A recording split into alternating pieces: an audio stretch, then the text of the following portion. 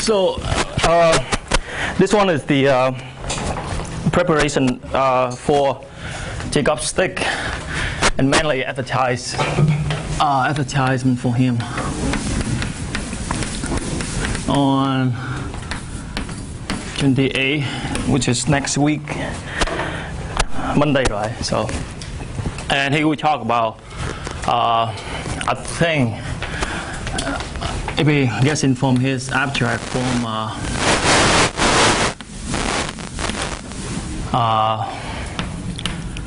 from his colloquium, probably there's two things here. So on the abelian geometry and the ABC conjecture. So this one actually is the first introduced by Dick. And today we will not say anything about this one actually, but I will mention briefly about what is ABC conjecture and some consequence of that conjecture. So before we go to the main thing, so let me define what is the curve look like.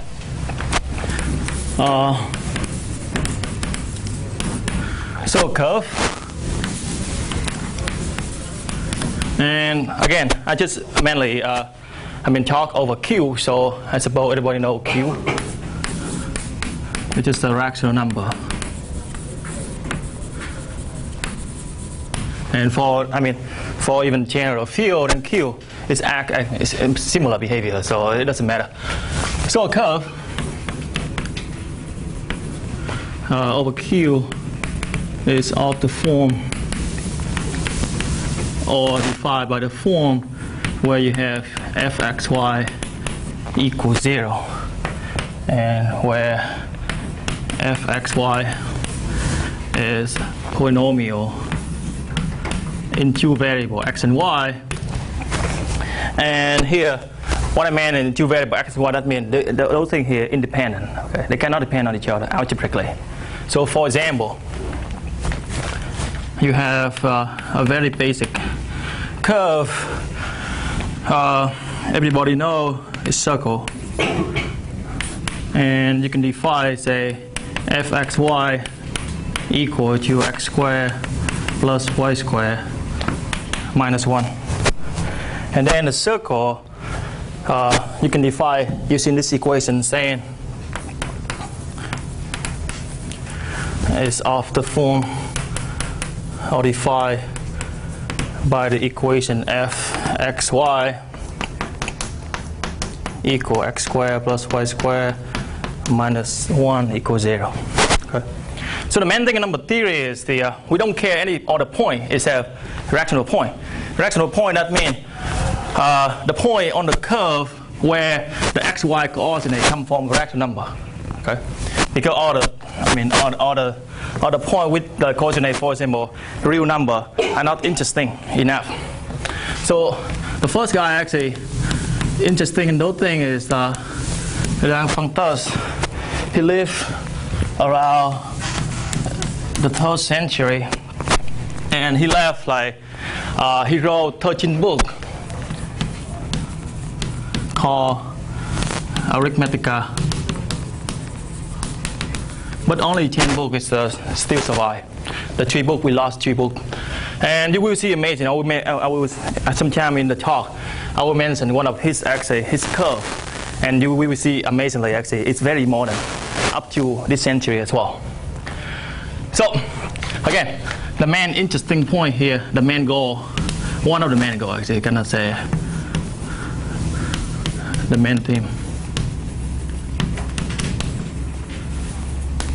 of number theory is to find rational point on curve. Again, curve needs to be defined with Q so that you can find rational point. And once again, rational point, that means the point where x, y, both of them are rational number. For example, we come back to our, for example, here, you see it if you define, let me come back here, so say x squared plus y squared equal minus 1 equals 0 here. And if you check alpha, beta. It's anything is the in z. Here z, that means the integers. And phi, if we set off the x equal to, let's see what we have here, 2 alpha beta and alpha square beta square. So this one, of course, because alpha beta both of them in z. And one more thing is I don't want it in 0. So because I don't want here z divided by 0 here. So again, the area is 2 alpha beta, which is in z. Alpha square, beta square, both in z. So when you square up, you add them together in z as well. And when you get quotient, you get back to the q. So the first point is fine. So the x coordinate come from the directional point. And the second one I want to set up is the you have alpha square minus beta square and divide by the same quotient. Again, this one you can see is the top and the bottom both in z. So the whole thing here should be in q. Now it's just a matter of calculation. You can see that actually you satisfy that equation. So we have,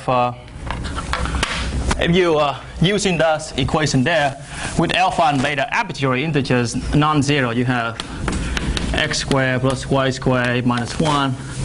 And I can do I can simplify here. You have 2 alpha beta, alpha square, and you square off here. And we have one more thing here. Is the difference between alpha square beta square with the same quotient there. And you square up, you got minus 1. So that means the whole thing here, the bottom should be alpha square plus beta square, and you square up. Right. So the top here, you see here become 4 alpha square beta square. And this one, when you expand the square out, you got there just alpha 4 plus beta 4 minus alpha square beta square, and the rest is just similar to the quotient there. So which is we have here just alpha square beta square square up. And now it's just the oh no, I'm sorry, it's a bit 2 here. So 4 here with 2 there cancel out, you left 2. And when you look at the first 3 terms from here to there, you got back to actually this same quantity as well. So that means the whole thing here actually equals 0, which is prove that the xy actually satisfy the equation of the unit circle, and which is prove that you have the point xy where xy are coordinate defined using the alpha and beta. We have 2 alpha beta, alpha square plus beta square, and the second one alpha square minus beta square, where alpha square belong to the curve here. So let me see here. So you say actually this one belongs to the C, and you join with the Q there. So when they write out the name for the curve, say C and then 2 dot, and with the equation equals 0, that means this is my curve C. Okay. And when I write out the C, join with the curve, the Q there, this one means this definition is just the set of all rational point on C. And again, I'm not interested into the real point. The real point, that means the x, you can check x here, it's a real number. It's a real number. Because that's easy, right? For example, you can move around thing here. You move x squared and minus 1 the other side. You check the square root, you got a real number for sure, which is only one step. You can get the whole thing. But in the Q, this one actually, it's not come natural. They have some method to get the form of the solution look like this form. But I'm not talking about it. So, this one is a very, very simple one.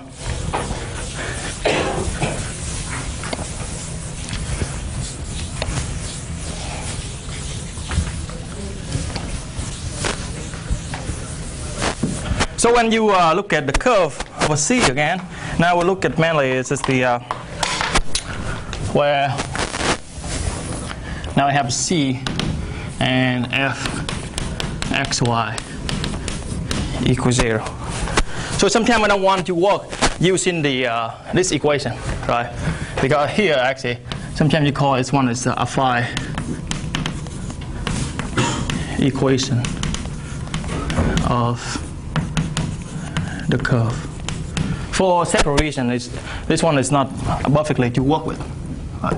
Because they're missing the point at infinity. So they want to transform the curve its equivalent form where this equation where you can define projective space.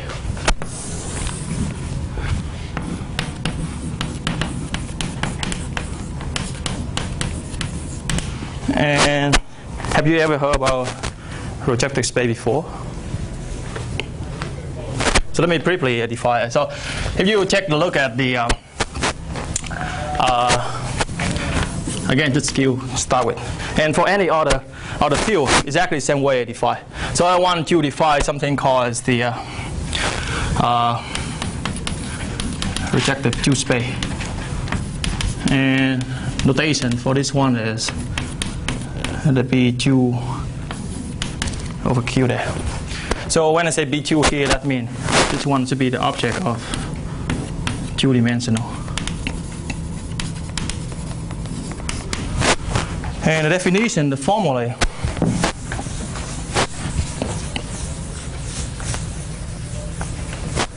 so we will have, so I look at the set Q3 to start with. So Q3, that means you take the product of Q 3 times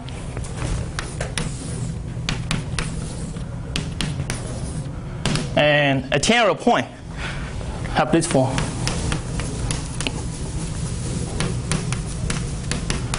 X, Y, and Z belong to the Q3, where of course it coordinates here actually a rational number, right?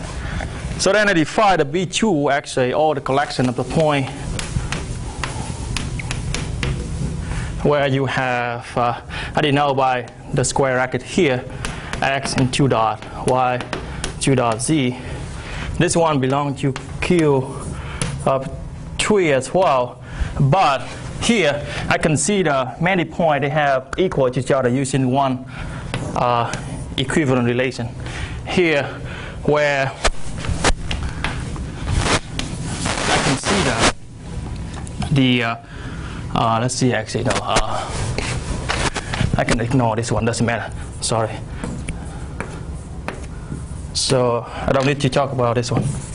Where if the 2 points, if you have the X, Y, and Z, and the other one is if you multiply it coordinate by a constant, I can see the axis it's equal to each other. So the lambda X, lambda Y, and lambda Z equal to each other on this set, where lambda is anything belong to Q, remove the 0.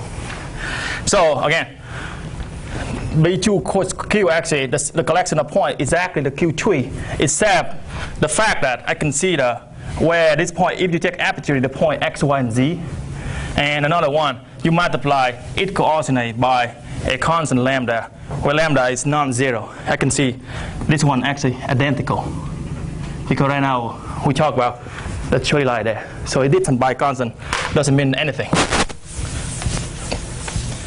For example, let me write out for you. So if we have the point, say the X, Y, Z equal to the 1, 2, and 4, and the other one is X, this one X0, X1, Y1, Z1 equal to 2, 4, and A. So in Q3, you see is those one belong to Q3 because they have 3 coordinates. They can look at different points. But when I embed those points into the new set B2Q, I can see they're the same thing. So actually here it's different from 1, 2, and 4 on the Q tree. But the point here, the 2, 4, and A equal to here, you see 1 multiplied 2, 2, 2, and 2, 4, actually identical with the 1, 2, 4 B2Q here. The simple reason because when you draw the picture here, and when I draw the normal set, it's just the plane lattice one. But when you talk about the projective space, every point on the same line, they consider actually, it's just one big point here. Right, because if different by constant, that means they lie in the same line here. So the Q tree is somewhere here. But through the transformation, you got the B2Q, which is every single line become just single point. And then you have another line here. Again, the whole point in the line here, they merge in only different point as well. And you have separate dots like that. Yeah? So every point in the projective space is an equivalence class? Exactly, yeah. So, from the original equation, you have a new way to define for 3 variables with the homogeneous polynomial. If you work over projective space, so now is a new way to define curve. Because projective curve, which is almost equivalent to this one there. Okay, it's not very much different except the consideration at infinity. So now it's my curve. The curve in B2Q is of the form the f, x, y, and z.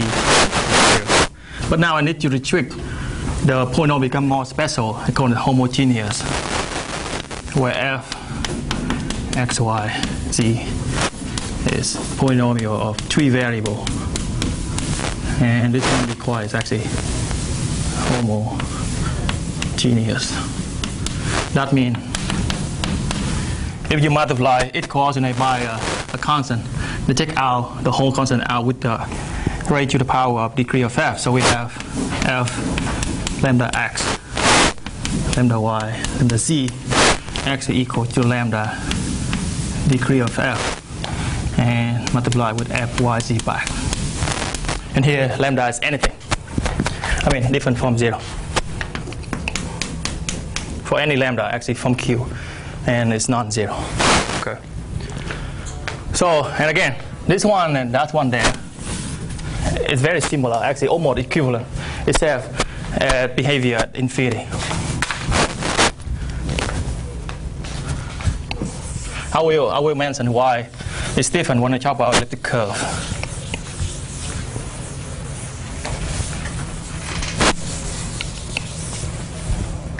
So now come back to the first example.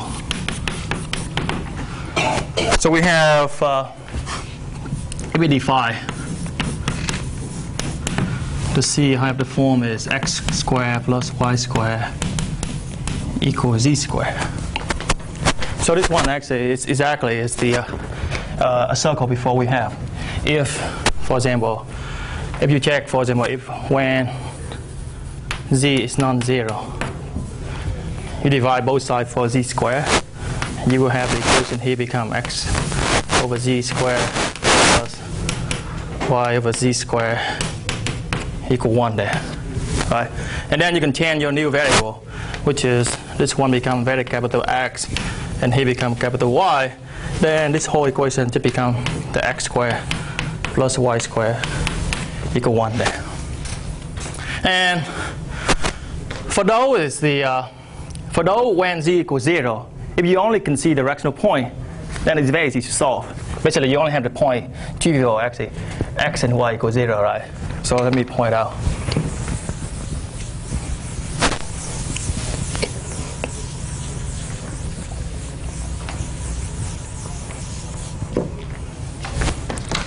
So if when is the z equals 0, then the equation of c become only the point x squared equal y squared equals 0. And because we're only interested in the directional point, that means the set of rational solution to this equation, here you can imply right away actually, xy just equals 0.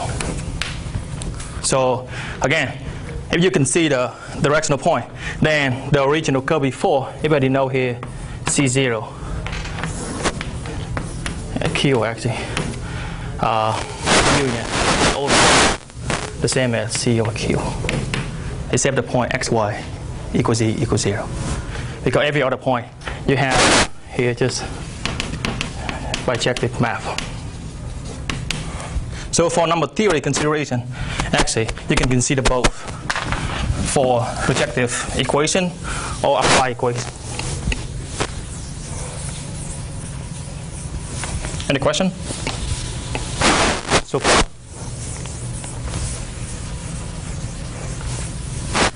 How long I have actually? Left? Okay. So if you have, now we start with the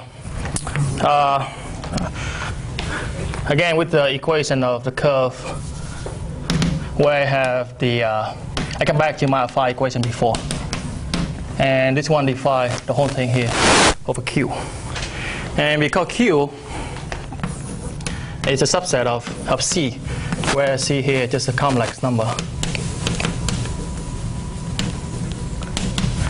And that means you can actually consider C is a curve over C as well. So using this embedding between the two sets, you can consider C as a curve in C. The reason is, they have many nice things about if you consider this curve over C. One thing is, if you already study object algebra, this one actually algebraic close. So few.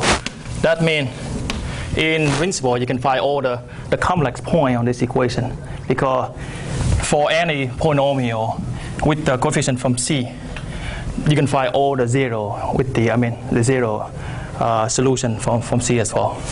And the second thing nice about consider curve over C is you actually have one theorem from complex analysis. If you consider curve of C in this form, then you actually have this a bijective map. Almost bijective, but I really don't care about. I just go informal. So where you have something from the F is the map, and the X go with the C here, where the X here is some complex suffix actually. So the complex suffix, that means some suffix with, again, define over the complex number. And the reason why we care about this map, because it tells you one very important invariant. So from here, for every suffix, you can have the one invariant called genus.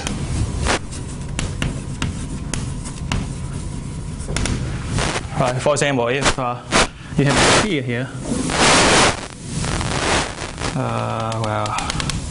so the sphere have no hole inside, so the genus should be equal 0.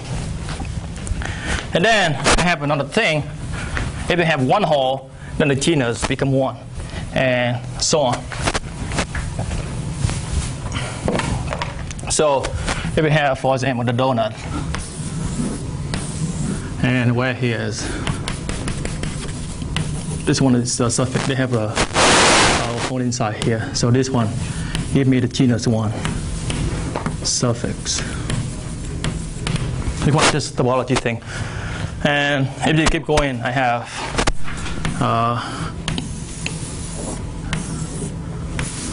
this one here. where you can find actually here 2 holes. So it give me the genus 2 suffix. And the invariant called genus for the suffix here, you can translate, rule this map here, go for C. And over C, actually it becomes invariant again. So it's unique for each C, right? So that means I have something called the genus of C actually is defined by equal to the genus of the complex suffix associated to C. And here because we have some very beautiful map here. So again, this invariant translate to here become invariant again. And for several curve, even though you see this map actually in general very difficult to define, but for several curve, when you translate back to the curve, it's very easy to compute genus for many curves. So let me give you a few examples. I'm just moving. So what exactly is this X here? This is a set of subcomplex surfaces? It's a Riemann surface. Oh. Yeah, but I avoid over, yeah. So I have 1 dimension over C, right? Because Riemann, so that means I have 2 dimensions over real. That's why I have the genus come. See here some kind of arithmetic curves or something like that? No, it's a by chance. I change over C already. I need to have over C. I start with the C over Q, then I by chance the C become the curve of Q, the C. That's where I can get this map. It's actually a holomorphic map. And the bijective over if you remove the singularity of C. That's why I say here, it's not very precise. Yeah. But if you look at the smooth curve, then indeed actually, it gives you a bijective map. Yeah. So the first one, something called the hyperelliptic curve.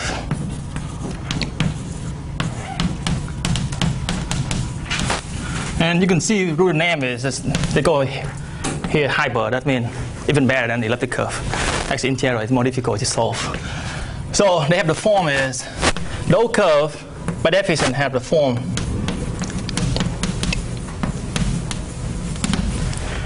C is defined by z squared. Let me go with the y then. Y squared equal to f of x. Because we already have 1 variable, so the right hand side is separate. I just only have 1 point in f. And half degree is the alpha and 2n plus 2. 2n plus alpha of 2n plus 1 x 2n plus 1. And so on when you get to alpha 1 x plus alpha 0.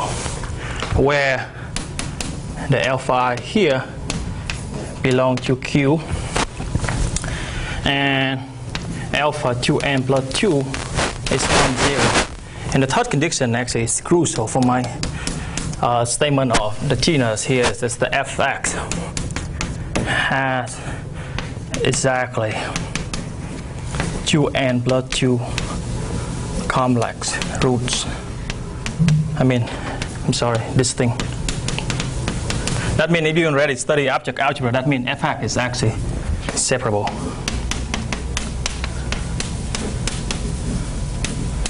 So the condition for fx separable is just make sure that you kill every singularity of the curve. So then for those curve, and the curve actually one of them.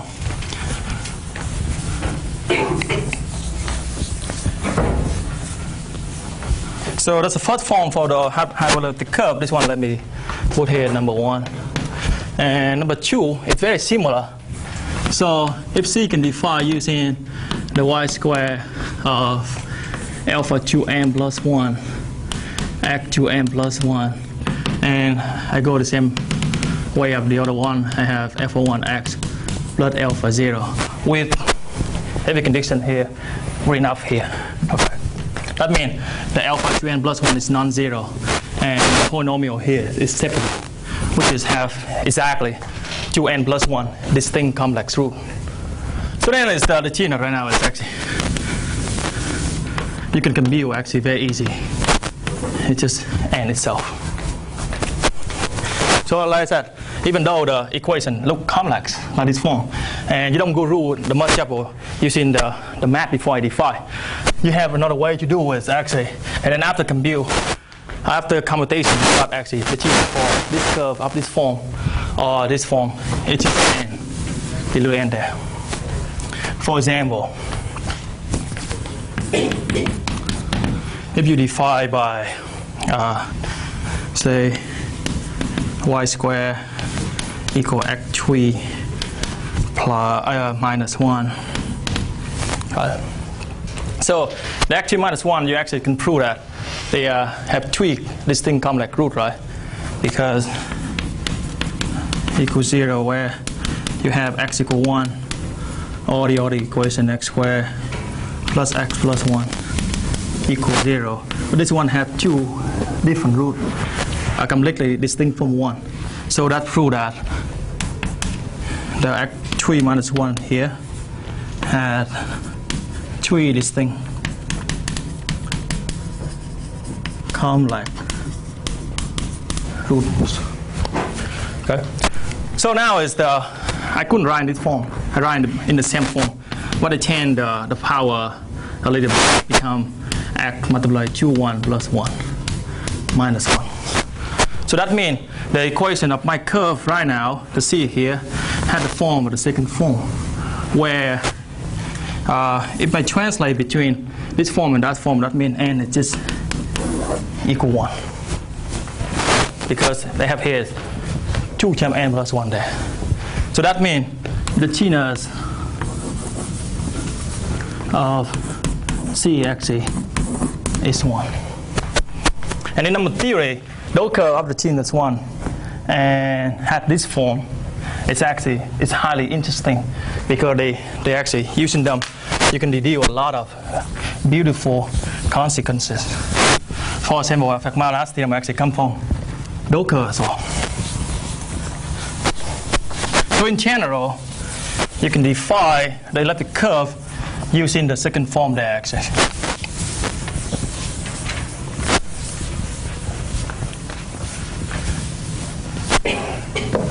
So this one is the definition for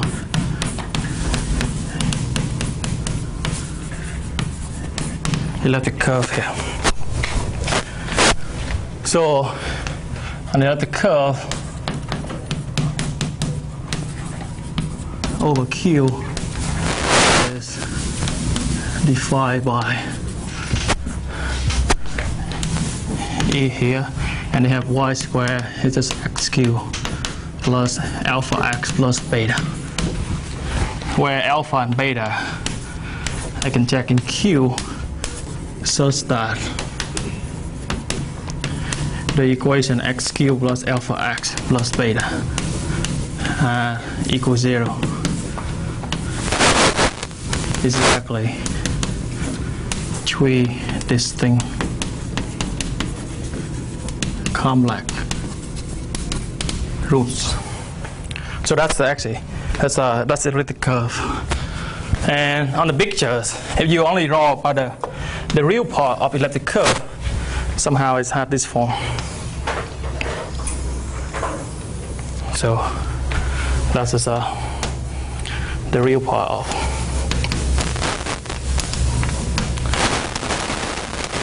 elliptic curve.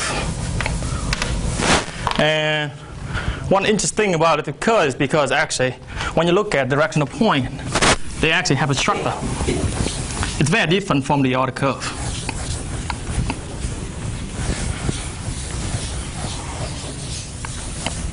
So even any elliptic curve like that form, and you can see the set E of Q here. Remind again here is just the set of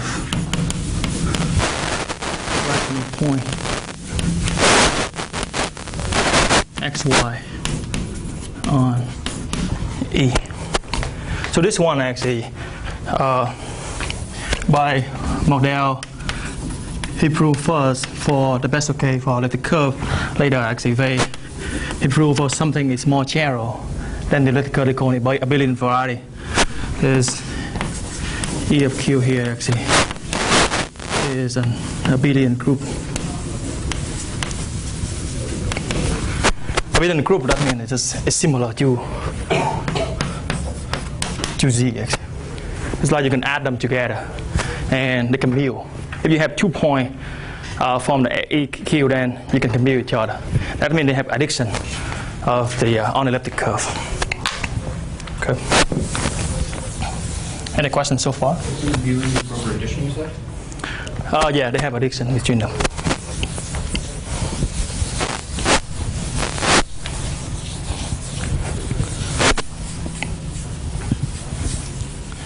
So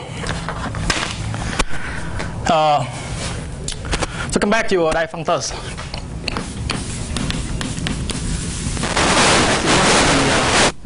One of the problems in his book, I don't remember exactly what book, I think probably the book 6. In the Arithmetica book of his, he stated the problem is phi 1 fractional point on the curve, say y squared equal x6 plus x squared plus 1. So the interesting here is this, I mean this one, like he lived in 3rd century, but this one here is if you write down the x6 become x to the 2 times 2 plus 2 plus x squared plus 1. Then remember the first form of hyperelliptic curve, this one gives you actually the genus, if we write out here C is equal to there. Right. And the more interesting thing is, if you change the question of difunctors, it's not only phi, the one fractional point, because phi 1 is very easy, right? You can look at the x equals 0 and y equal 1. Then you have 1. You see, when you plug in x equals 0 here, on the right hand side equal 1, and left hand side just 1 squared, which is 1 as well. It satisfies the equation. But if you change the question by phi all of them,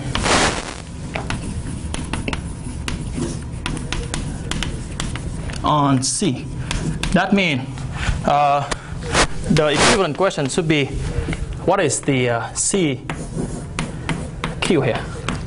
I mean, you find every single point of the set of fractional point of C there, then it becomes a very difficult question. And it's not solved recently, until recently. So the one who completely find all of them is a Joe very rare.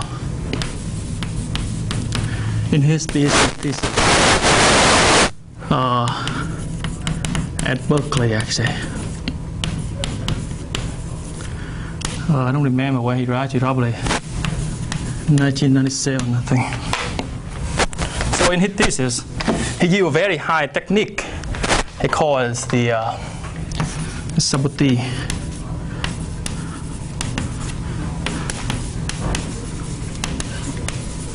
This one actually very difficult technique in the in arithmetic geometry or number theory. You kind of what he do is what he mapped this curve into 2 elliptic curves, and then he analyzed the set of rational points of the curve, and he translate back to the original curve here to find all of them, which is it's actually very difficult to find at the end. And he found all of them successfully. So my main point here is what even sometimes the question look very simply stated like this form. I mean it's indeed very simple statement, but check like from this one 3rd century up to the time where Varel wrote the thesis is in 20th century. We should check like 17th century to solve. So it's too much for such equation. And in general, up to now, we don't know how to solve actually. No known.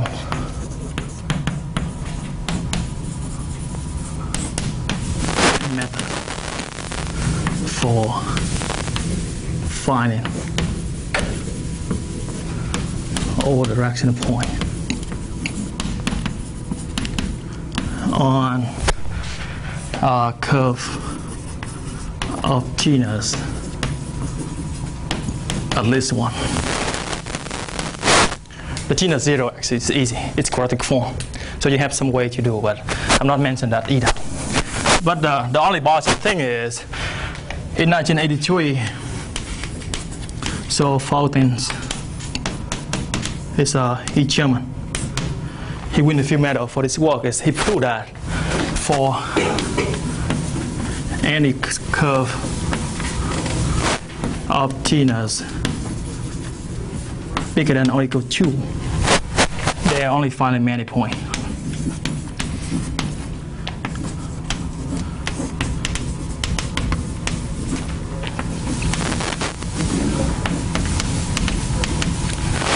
I want to see if you name this curve, see here.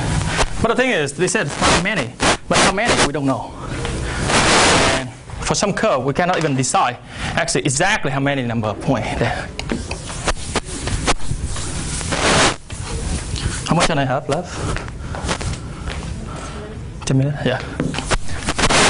So for example, let me write out this example, then we can go to ABC. The curve, the famous curve, actually probably the most famous one. So Fekmar curve had the form is xn plus yn equals an, where n bigger than 3. The 2 actually just the Pythagorean theorem, this easy to solve as well. And actually we just solve it in for example. So last theorem state that the only point on C is actually no point. So of course you have 0, 0, 0. It's easy, both 0, this one 0. And if you have either of them 1, then the other one 1. Or minus 1, 0. Positive minus 1, 0. Or you can change it 0. Positive 1 to 1, and positive minus 1. Right. So that's the only point they have. And it takes like more than, almost 400 years to nail down the proof.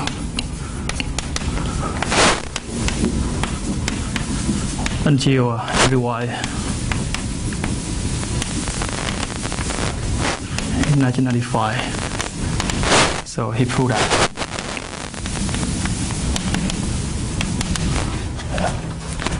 So it takes forever. And the genus of this curve actually is vary. So genus here actually. And it's different curve. Okay? This one is a homogeneous curve. Different way to view. So C actually equal to n minus 1 divided by 2 there. Hold on, 4, 2, yeah, I think so.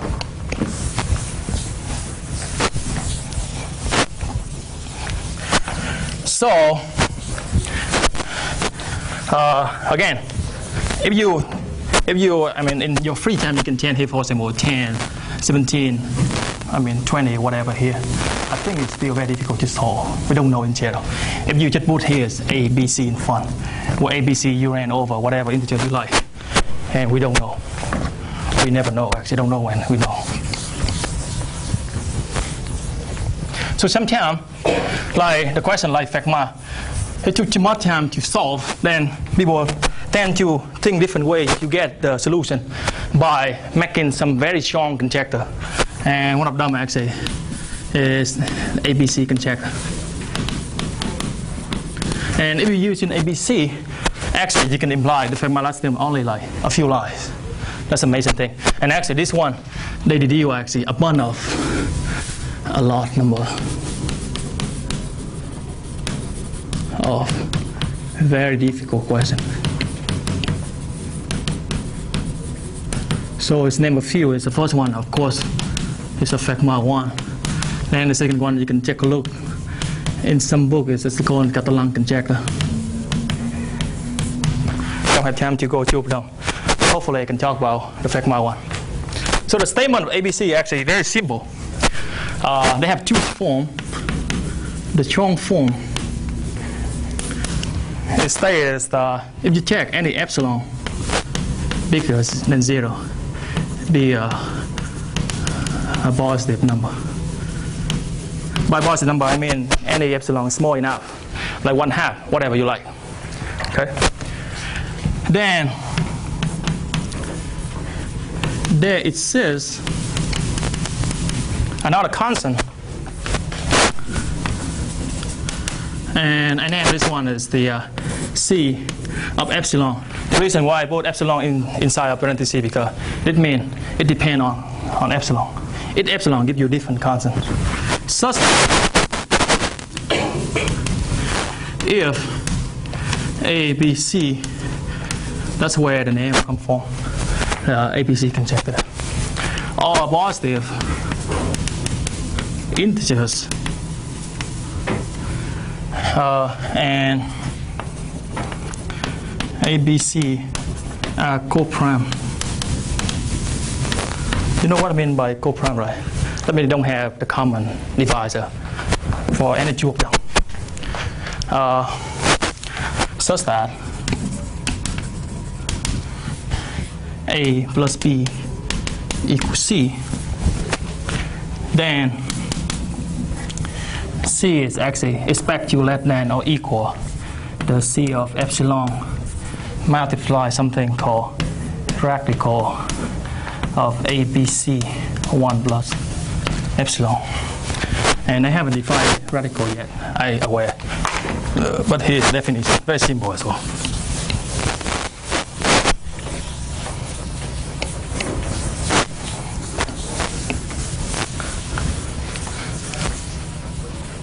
So the radical is just the, so any, given any n is a positive integers, right?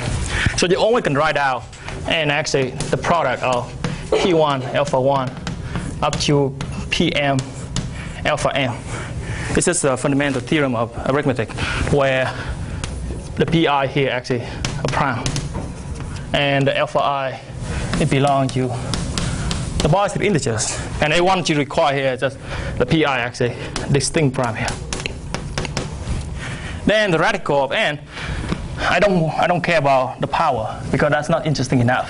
So the radical, that means I only look at the product of all distinct prime, which is the divisor of n. Here we have just B1, B2 up to the Pm there. Right. So that means, for example, if n 100, that means it's going to become 2 squared and 4 25, so 5 squared. Yeah. That means here you have 2 prime is 2 and 5, so the radical of n actually equal 2 times 5, it's just 10. So ABC, that means as long as you have the relationship between A plus B equals C, and I really want to assure you that in number theory this equation is really, really difficult. It looks very simple, but it's highly difficult. Then you can tell the difference between C and the number of they never can pass by this constant here, where you write the power to the 1 plus epsilon. Epsilon aperture is small. So, how many minutes I have? No? 8? 4? Okay. Because I want to do that one for Fekmala still. And you see, actually, very easy. It's very elementary, actually. One you know that can check that. So this one is strong form. The reason why you call it strong form because you need to satisfy every epsilon bigger than 0. But the form I like, just enough to deal with Fekma 1. And people actually checked that. In this case, the C of epsilon actually equal 1 as well. That means respect. Then C actually less than equal to ABC square because 1 plus epsilon. So that's enough for us. And this one we call very weak form. It only corresponds one value of epsilon. So now you see is the, now I assume is the x, y, and z are positive integers such that yn, xn equals zn. Of course, n only equals 3 there. And it looks horrible here, but I can tell here become a, here become b, and here become c. That means I have a plus b equals c there, right? So then I calculate. And I can prove that actually, I'm only interested in the solution where A, B, C are co-prime. The other one easy to deal from those solutions. Then I have the first relation. So that means the only thing I need to calculate right now is just the, if I use the ABC conjecture. So ABC conjecture tell me the weak form is, you see there, it should be the radical of ABC and square. Right. And now I come back to, and here I plug in back the xn, y and z n. That means I group together I have x, y, z to the n squared. But now, like I said, when I have the form of n is just equal to upon the power of a prime multiplied together, I don't care the power. It's always come back become the product of distinct prime without the power, right? So that means this one here actually equal to the radical of y squared x. Because power doesn't matter. When you multiply with prime, you take away after anyway. And you can prove that, and actually come directly from definition, this one less than x squared, y squared, z squared, right? Because this one, indeed, it is less than or equal x, y, and z. So when you square up outside, you less than x squared, y squared, z squared. Now, you use very simple from this equation. You use the Cauchy one from Cauchy inequality. And you can prove it's easy yourself is the Zn here equal to the product, the sum here. And this one always bigger than or equal to 2 and x of n half, y n half. And which is, because here 2 is positive, so it's bigger than x n half, y n half. So that means, in general, you can prove that the here equivalent to say z squared bigger than xy. Because you just check the n over 2 root both sides. You get back to this form. And then, now, I use this one. I know this one is less than xy less than z squared. That means x squared, y squared less than z to the 4. So this one less than z to the 4 multiplied z squared, which is z to the 6. So far what I prove is what? Zn less than equal, one of them. And at the eventually, that means the n needs to be strictly less than 6.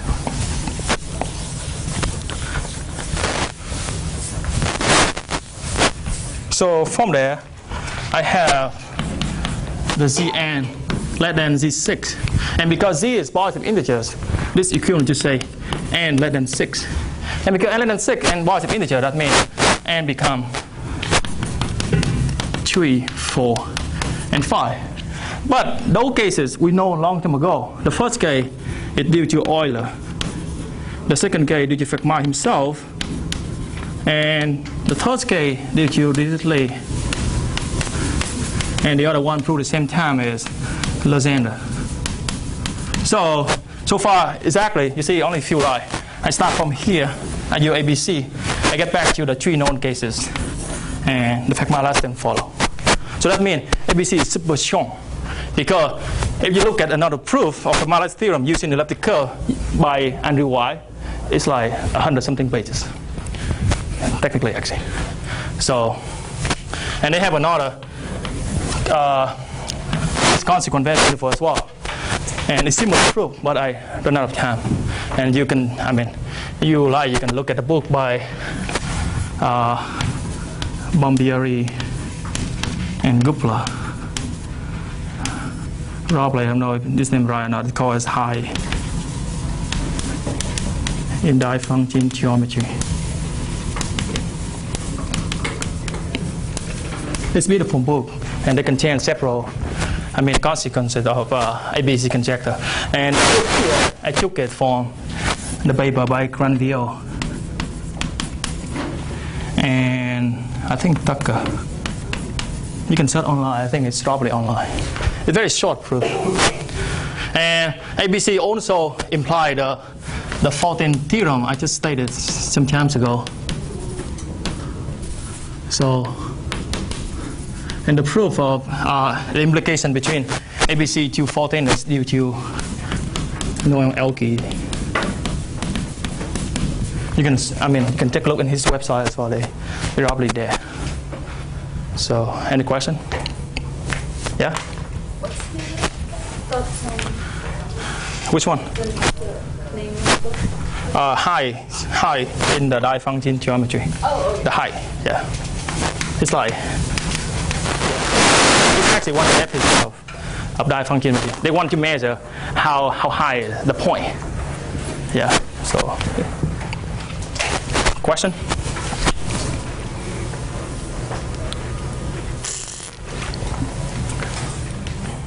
Any question? So I expect you, to see several applications in Jacob stick stuff. And one interesting thing is 2012, one Japanese mathematician named is Shinichi Mochiyuki. He claimed that he had a proof for the ABC conjecture, and the proof contained like several thousand pages. Yeah, but we haven't verified if the proof is correct or not up to now. Okay. Yeah, let's thank the speaker.